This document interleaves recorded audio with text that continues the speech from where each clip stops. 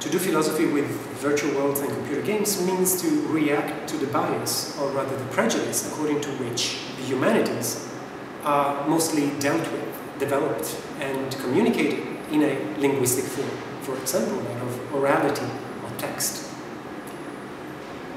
So through digital interactions of any kinds, we could try to think things through in a different fashion, in a way that is maybe interactive, spatial, that has to do with cause and effect.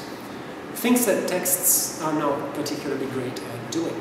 So what doing philosophy practically as a game designer or as a player, hands-on in a virtual world, maybe ludic or not, means to engage practically with certain philosophical topics, spatially, causally, in a way that text does not allow us to do. By doing so, it extends the possibility of philosophy.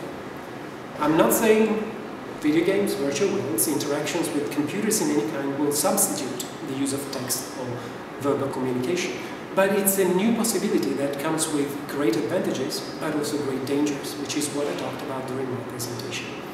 I hope this was enough to get you curious, and you can check out my website, for example, for free little interesting games to play with a philosophical background and a philosophical aim. Thank you. Bye.